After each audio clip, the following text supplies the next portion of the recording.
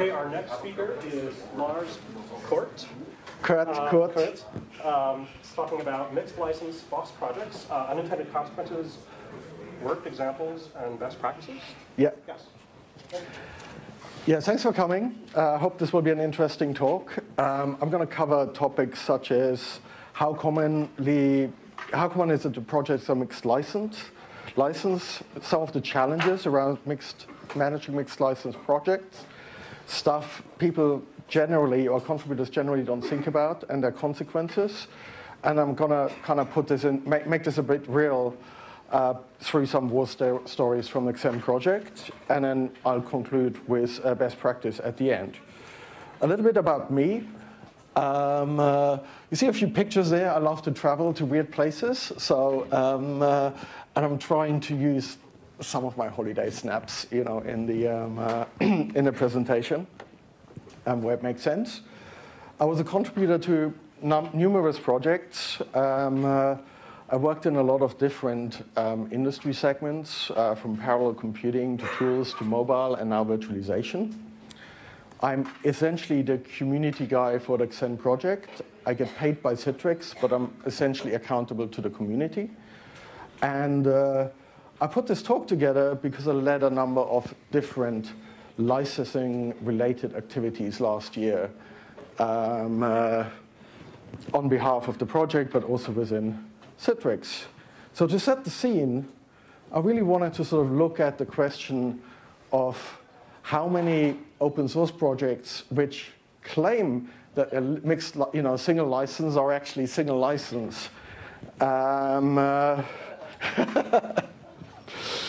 So let's just start out. I just started out with a random number of projects which I tend to work with.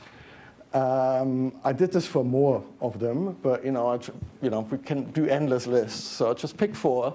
So Linux says it's GPL-v2. QEMU says it's GPL-v2. Xen, we say we're GPL-v2 too. FreeBSD is BSD. And you can make an endless list of those, right?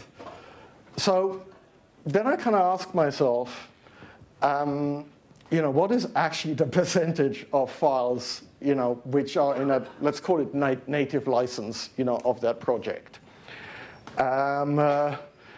Now you may have seen, used the analogy, a picture of sand. The idea there is that, if you look at a heap of sand from afar, it looks very pure, and if you look close up, it's less pure. And so there's a little bit of an idea of entropy, going on there, and that sort of becomes a little bit of a theme throughout the presentation.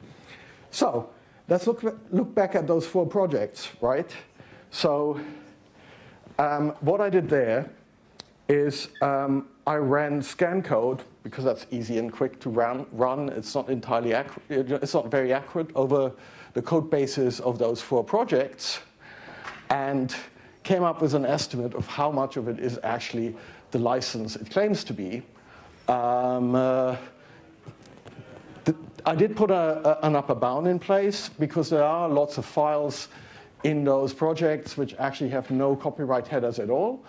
And the assumption there is that most of the time that's the native license, but then there might be some directories which are entirely of a different license, so that means that's basically just an upper bound, an estimation.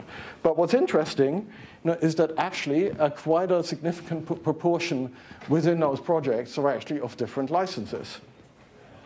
And I didn't just do this exercise for those 4 projects.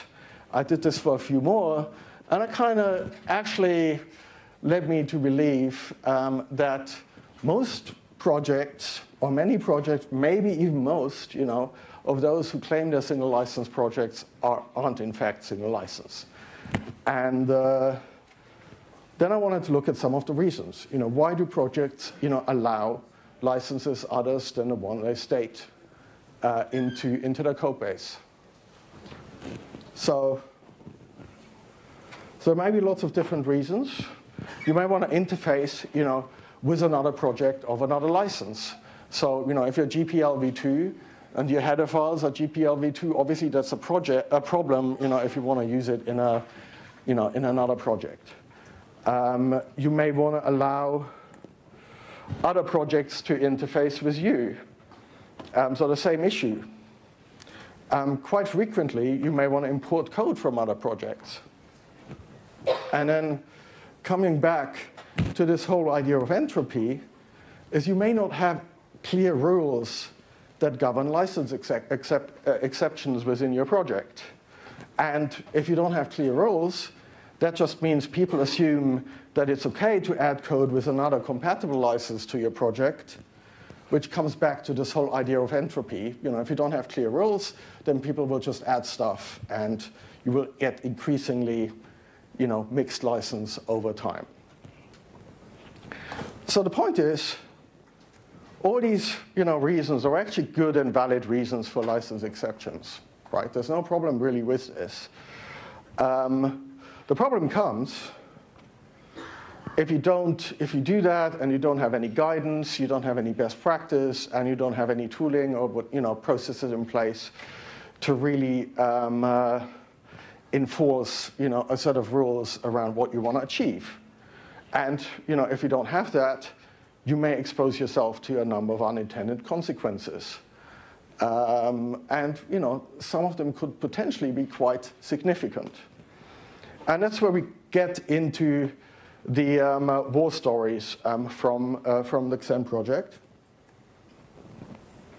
So we'll look at a number of examples where we tripped over this last year. So there'll be three major storylines. The first one will be around a major contributor fundamentally trying to, looking at our code base to get, you know, their employees' agreement to contribute to our project. So that's quite similar to the talk we had, you know, beforehand around CLAs and some of the challenges vendors, you know, face. And so there's an element of making this easier for projects. We are going to look at a worked example of relicensing a component and, you know, how this kind of works in practice and kind of some of the challenges you might trip over and how maybe you can avoid that in the first place. And then a really interesting one, which is around GPL v2 or VX, you know, only, and GPL v2 VX or later, where there's quite a few, which is not very well understood generally in the community. And I must admit, I didn't understand this very well either until I tripped over it. So, but before that, what is the Xen Project? Well, we develop open source virtualization technology, and we've been around since 2003. We have a number of sub-projects: the hypervisor, tool stacks, Mirage OS, drivers, and so on and so forth. So the stats I quoted earlier, they just relate to the hypervisor itself. And we're a Linux Foundation collaborative project with a number of big commercial backers behind it, which help, you know, with infrastructure, blah, blah, blah. So what are our reasons, you know, for license exceptions in the code base? Now, in many ways, they're actually exactly the same ones as I listed earlier. They're just a little bit more specialized. So we want to enable guest operating systems. We want to enable guest operating systems which aren't GPL, right? So we want to be able to run those operating systems on top of our hypervisor, and that means, you know, we have to provide some kind of interfaces to do that. And we do that through making most of our public headers, you know, BSD or MIT licenses. We want to make it possible for such operating systems to have Xen support, to use them as control domain. And again, you know, some of the common code for that reason is BSD style, or some of it is dually licensed. We also, you know, have a big ecosystem around our code base. So we want to be able to have libraries, you know, being linked into third-party tools, even proprietary ones. And so some key licenses, we use LGPL for that reason. Oops. And we want to be able to import code from other projects, particularly Linux and so on. There's some stuff we have to just import. Now, we didn't have any codified, when this, at the beginning of last year, we didn't have any codified rules around licensing exceptions. There were some practices and how people in the community operated, but fundamentally, we just assumed we were a single license project, right? And we were sort of totally oblivious to the fact that actually there's lots of other licenses in the code base. And the first storyline is really around the perils, of not having licensing information easily consumable by lawyers who might look at your code base and who might make decisions about whether it's okay for their company, to contribute to your project. So I don't want to name companies, so what I'm going to do there is for each company, I'm going to use a code name, and I'm using code names from basically from plant life. So that what you see here is a dragon blood tree. And so, in 2015, we had a large vendor, we called him Dragon Blood, who was reviewing the project with a view to allow their employees to contribute to our project. So, this was around October or so, 2015. Dragon Blood company, they put an IP lawyer, onto our project, and they started an IP and patent review. And the IP lawyer was very, very thorough. So they evaluated license, looked at all the copying files, came across some inconsistencies, so they started running FOSSology, on our code base. And then they started to, contact the Linux Foundation and then later me, and started to ask lots of questions, right? So they picked up a number of mismatches between what some of the copying files said and what was in some of the code, in some of the code. These were all just relatively minor issues. So in one case, the copying file said, well, our public headers use BSD-style licenses, and then a few files were MIT licensed, right? And then the lawyer picked this up, and then he wanted, and then it started, lots of questions started. They also picked up all these licensing exceptions through the FOSSology review, and basically wanted to know, why we used another license, right? And then all these questions came to me. And while this whole process happened, they wouldn't allow their staff to contribute to our project. Right? They wanted to have all the answers first. I don't know how common this is, right? Whether this is an unusual case, but that's what kind of happened, and that's what might happen to other projects too. So I ended up doing a lot of code archaeology to basically answer, all of their questions, to make sure that, it's a big company such that I would contribute to the project, because I didn't want them not to. Having them on board would have been an asset. So I had to look at, I had a long list of questions, and they typically fell into two classes of questions. Why was a specific, component licensed in a specific way, and what was the rationale, why a piece of code from elsewhere was imported, and where did it come from, and so on and so forth. And after 6 months, of email exchanges between me and the lawyer, eventually they agreed their staff to contribute to the project. So first question is, why did this take so long, right? Well, from my perspective, there was, all the information which was needed was actually there. It just wasn't easily consumable, right? So, we had, like all the information when we imported code, all this kind of stuff was there. But sometimes it was in commit logs, sometimes it was in header files, sometimes it was in another file somewhere in a tree, sometimes in a copying file, sometimes in in an email, which some of these files referred to, right? So that took a very long time to actually pull together. And as a lawyer, obviously, if you look at this, you're just going to look at this. Oh, the information isn't there. They're not following good practice. That's not my problem. Have the community manager deal with this, right? Because there were some inconsistencies, basically that relationship and conversation with the lawyer basically started off the wrong foot as well.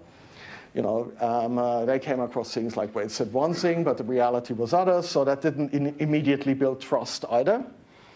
And so I had to work quite hard to eventually build that trust by being responsive. And of course, lawyers tend to work on multiple projects. So every single time there was an email exchange, there'd be like 2 weeks of silence, and then the whole process would take a very long elapsed time. So while this was going on, basically our project decided that really, we must address this, for the future. We're going through this once. We're actually doing all this, all this archaeology right now. We may as well present the information in a way which makes it easier in the future for a lawyer just to look at this. Right, and make some decisions. So this is what we did. It wasn't actually that much work in the code base to then basically fix that, because I had to dig out all the information in the first place to get that one contributor on board. So we actually documented, our rules and conventions around license exceptions, and we added this, into the code base in tree. So, for example, now, each directory which isn't GPL v2 basically has a copying file in it.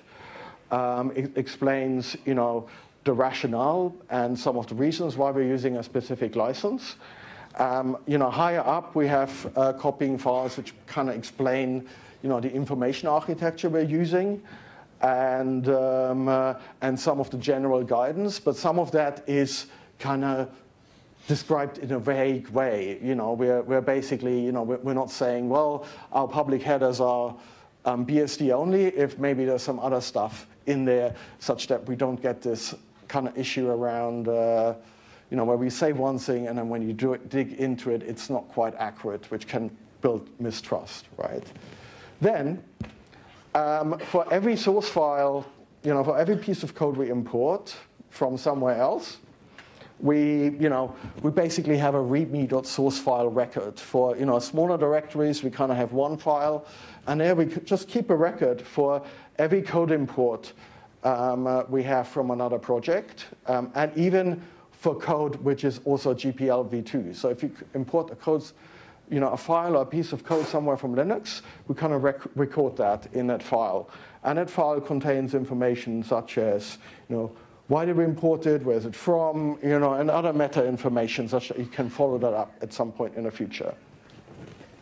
And then we fixed some of the inconsistencies in our documentation, such that when a lawyer looks at it, they can't point out, well, you say one thing, but actually that's not quite the truth. So we fixed that.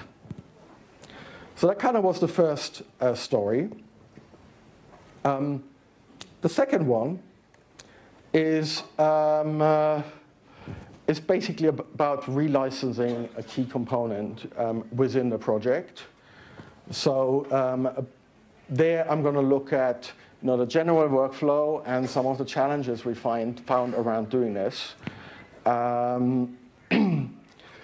So the component in question, and you can then look that up, is a patch series called Make the ACPI Builder Available to Components Other Than HVM Loader. That sounds pretty, well, opaque if you want so, but actually behind this is a major change which enables a major new piece of functionality. And actually all we wanted to do is we had to move a component around the stack somewhere else, but because of that we then had to make a license change. To kind of explain this, I want to introduce a bit of terminology and taxonomy such that that whole thing becomes a little bit clearer. This is an orchid here, by the way, a rather weird one, which I found on in Costa Rica when I was traveling there.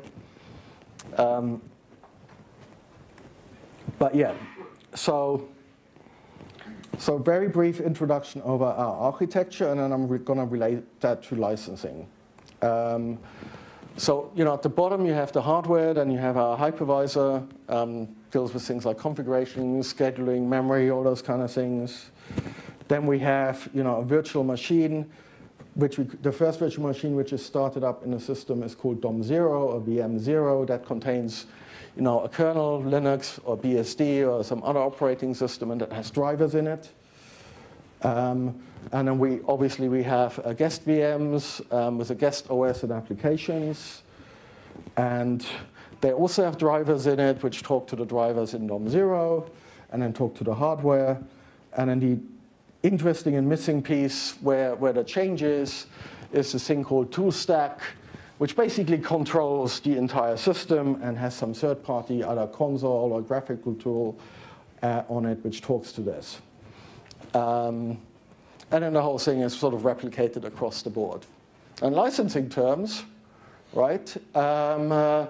Basically, most of the hypervisor lower level stuff is basically GPL v2. Most of our drivers are GPL v2 as well, but some of them are other licenses. For example, Windows drivers obviously can't be GPL.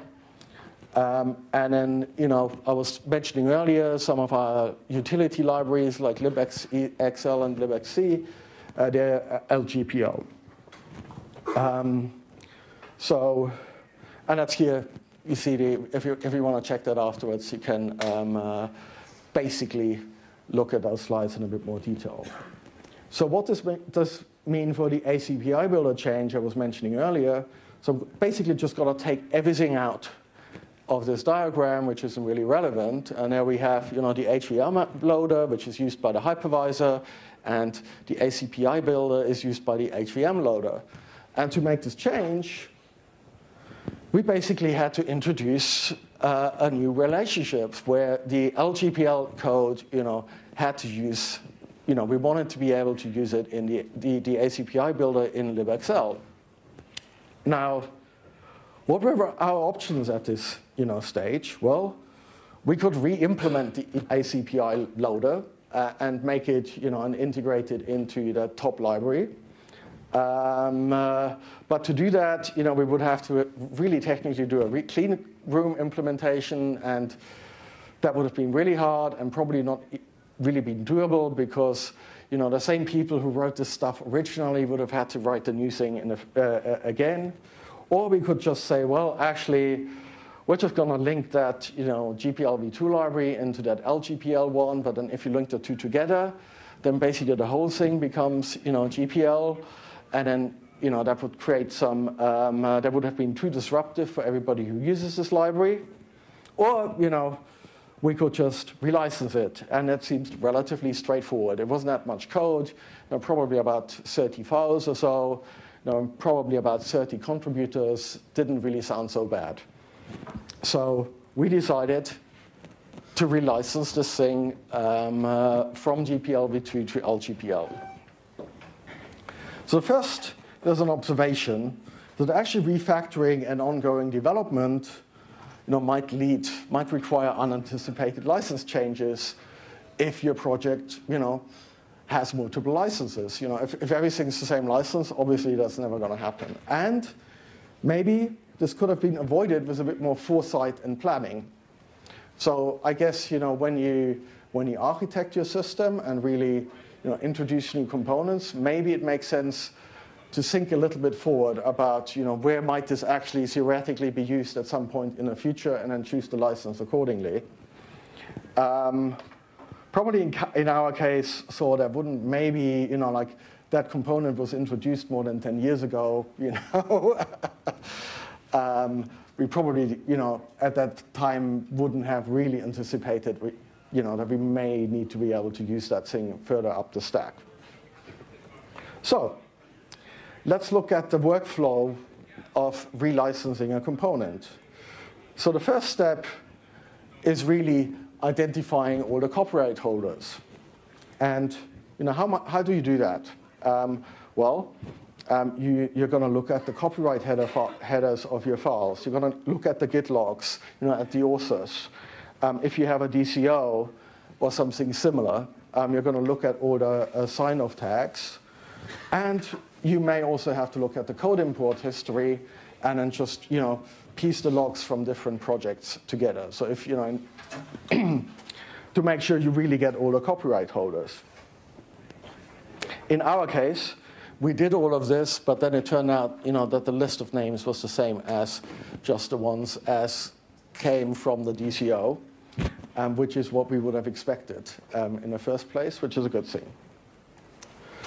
So then you get the list of copyright holders, and typically, what I did is I kind of then, divided that list up into individuals who owned the copyright and companies, because to get the approval, you would handle this differently for individuals than for companies, and I'll get to this a little bit later. So, identifying copyright holders is really easy, right? Well, maybe not. So you could trip over tooling issues.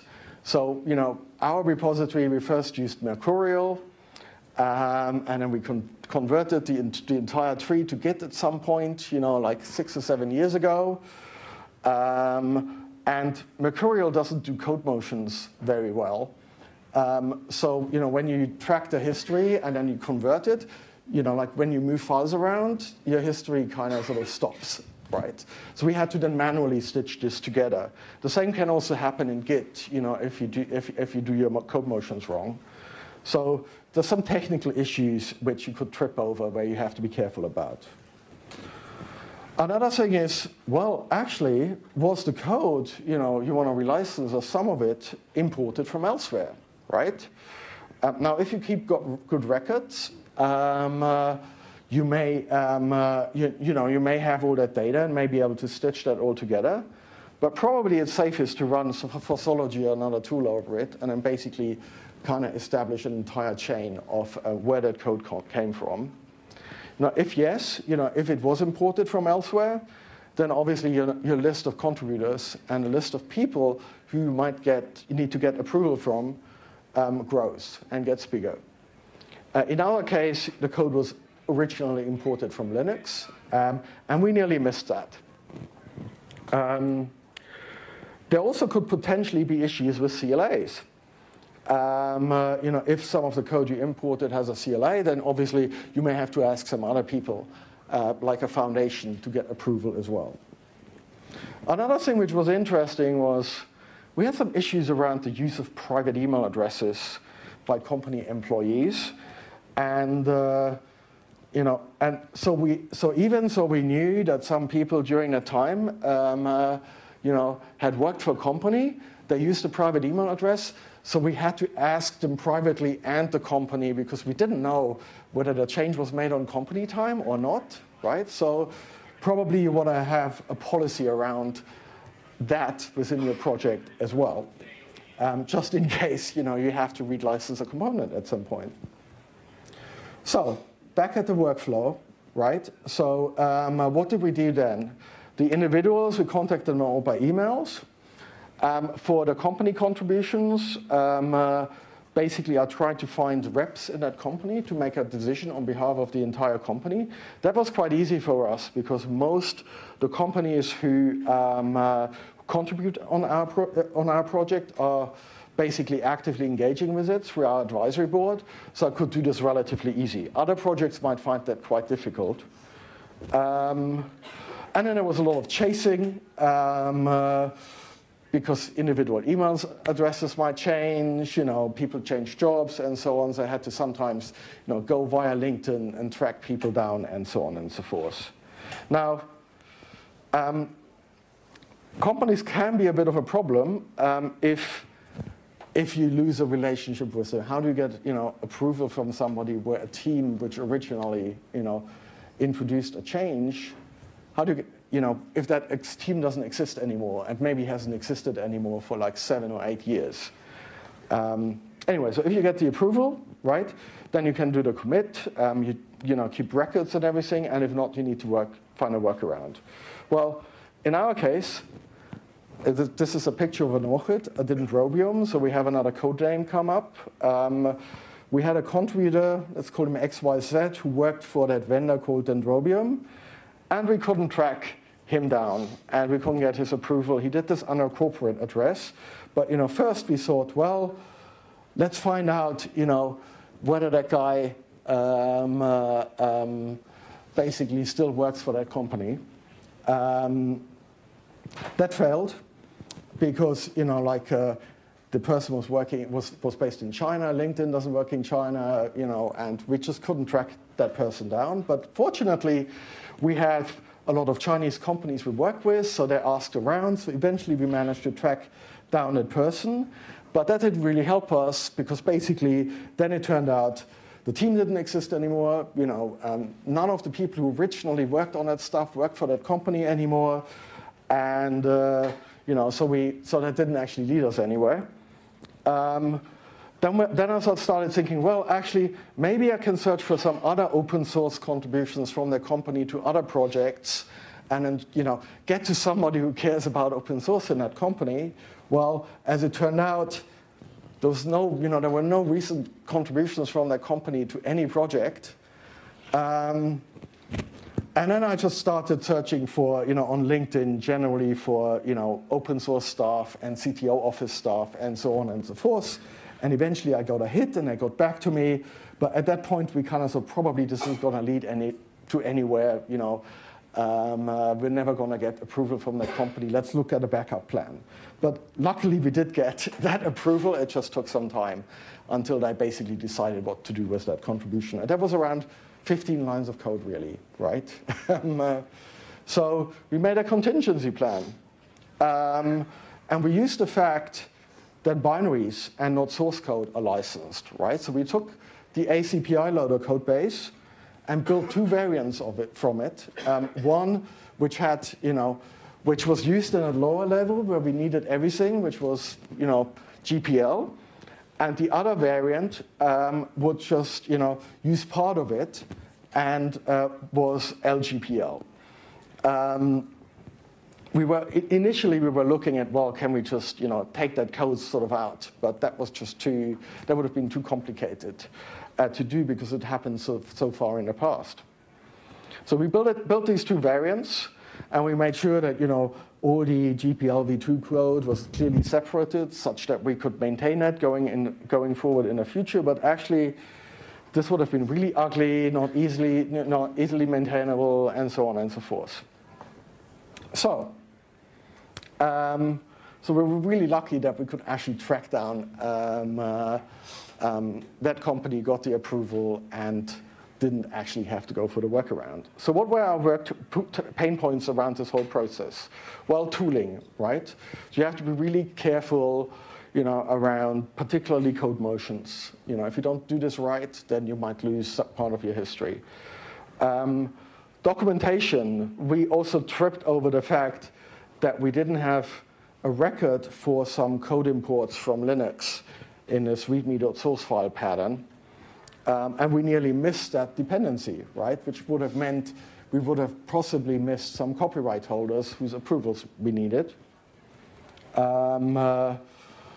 This wasn't so much an issue with this particular relicensing, but I've had other ones where this has come up a lot, is sign-offs on company times, or like where people use private email addresses. So you probably want to have a policy around this.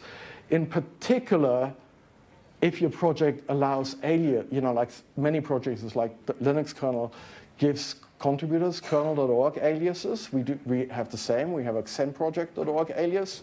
Well, actually, what does it mean if somebody signs, with that alias, right? Is that a personal contribution? Is it a company contribution? And so on and so forth. And then, the whole process around getting the approval. That was rather painful as well. So, there we implemented a backup, but ultimately it wasn't needed. That leads me to the third story, which is all around unintended consequences of mixing well, I'm not going to read this out. I'm just going to talk about GPL and, use it as a synonym for GPL or NL-GPL.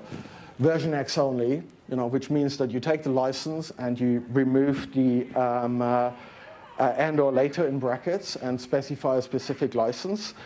And, the variant of the GPL where you leave this in. So you remember the dragon blood tree and that company?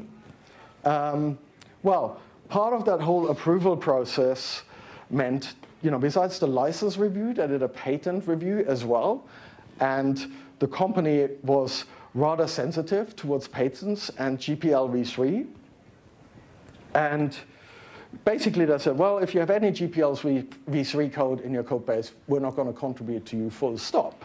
But then they discovered that we had a number of files which were marked GPL v2 or later in a project. And then because you can take those files and copy it into another GPL v3 project, they basically said, well, that may mean that we can't actually contribute to your project, right? And I didn't really understand this very well. This was something which was relatively new to me. And I was really surprised that we had, files like this in the code base as well. So I kind of was asking, why did we actually have GPL v2 plus, or GPL v2 or later code in our code base? Was it a conscious decision? How much is there? And actually it turned out that this was purely accidental because people would just go to the FSF website, right, and copy the license template, and that license template says GPL v2 in brackets or later, right? And then I copy that into the code base, and we had no mechanism in place to really prevent that or look at it. It was just something which happened, and actually, then I asked myself, is this specific to us, right? Do other projects also trip over this?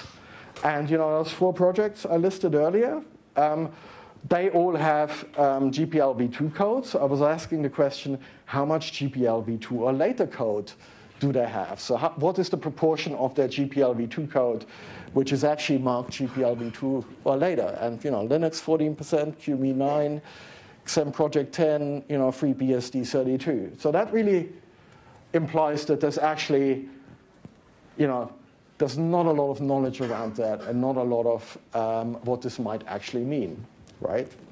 So what did we do? So the first question is, can we actually go and fix this, right? So, so I looked at this, and it didn't really seem to be a precedent, and it wasn't really a lot of clear guidance on how you would deal with, changing these licenses. Would you have to go through a full process and ask everyone for approval?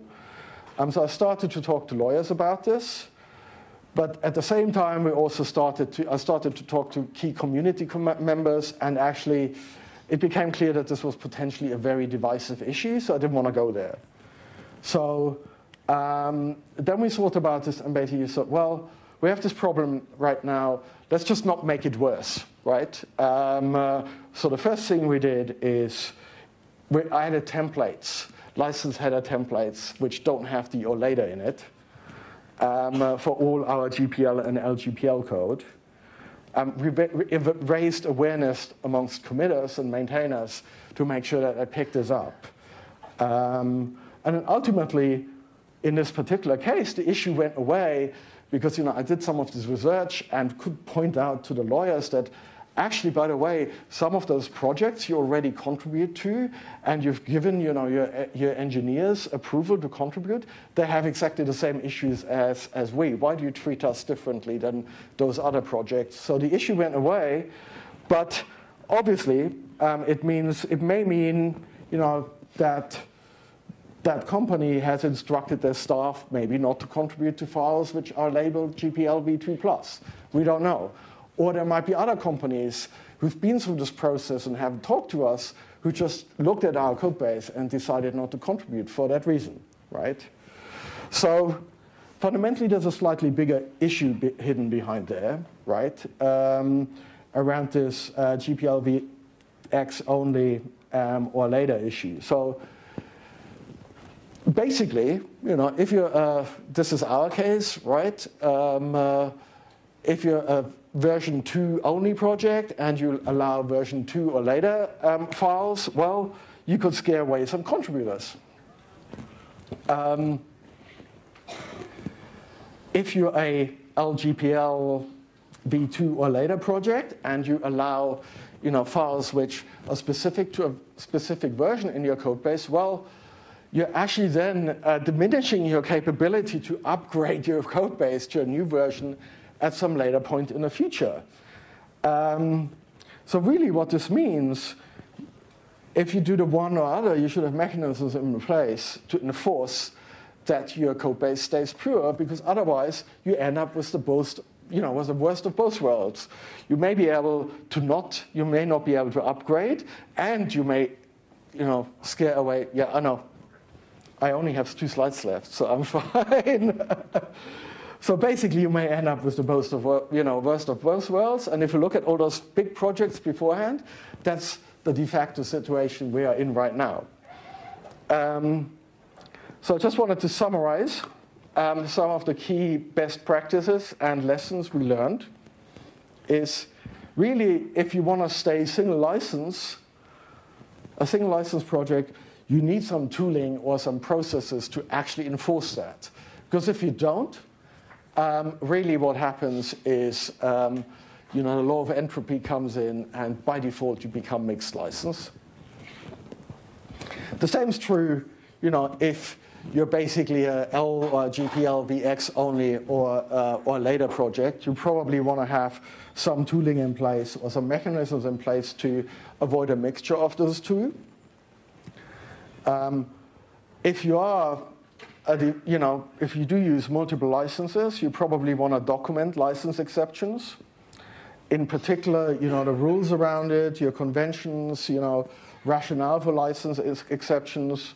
For particular instances, you probably also want to provide copyright templates for the common licenses you use.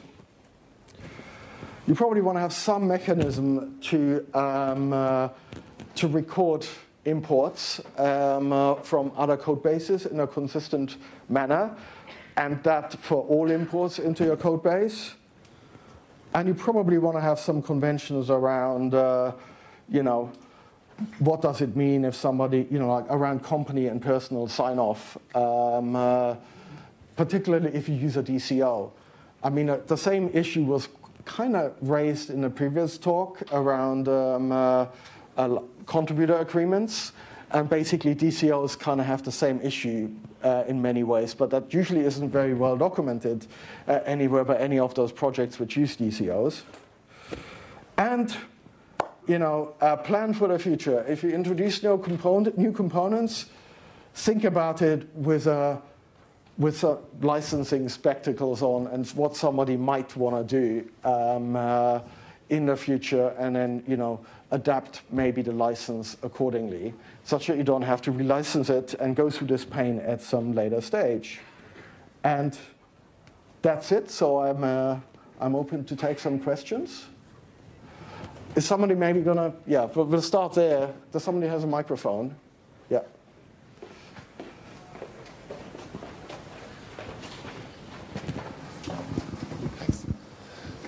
So my question was, I saw that you're recording it, but you're recording it in a readme.source that's like markdown kind of file? No, it's just a text file, right? I mean, we could use something more sophisticated, right? But, yeah, so my question is, why didn't you use SPDX? Because I actually have to look at your project now, and it was neat that it was written down, but I can't machine read it. Well, SPDX tells you, you can make it doesn't allow you, does it allow you easily to record where the licenses come from? If you imported code? Yes, you can add a license comment to it. So it's easily there. I mean, so the reason is I actually wanted to use SPDX, right? But there's some of the key people in the project have issues with SPDX for whatever reason, so I couldn't actually get that through, unfortunately. So right? We should talk and figure out what those issues are so we can fix it. Yeah, I might get you in touch with the guy who's particularly objecting SPDX. Yeah, there was one further down.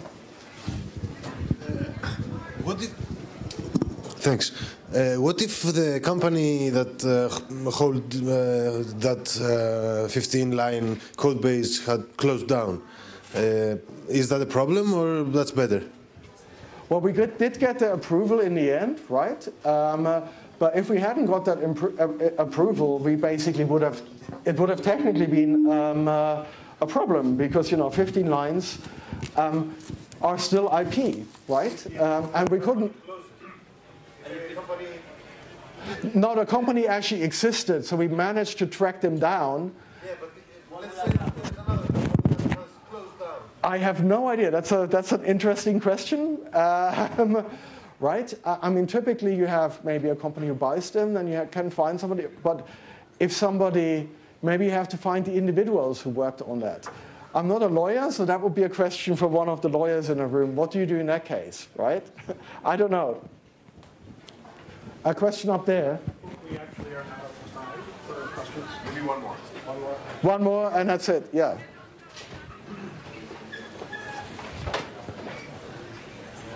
I think I got a yellow T-shirt.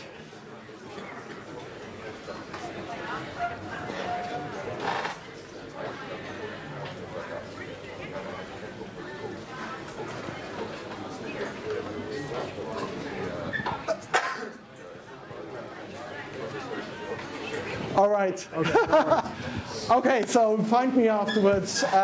Thank you for joining the talk and giving me the time to talk to you.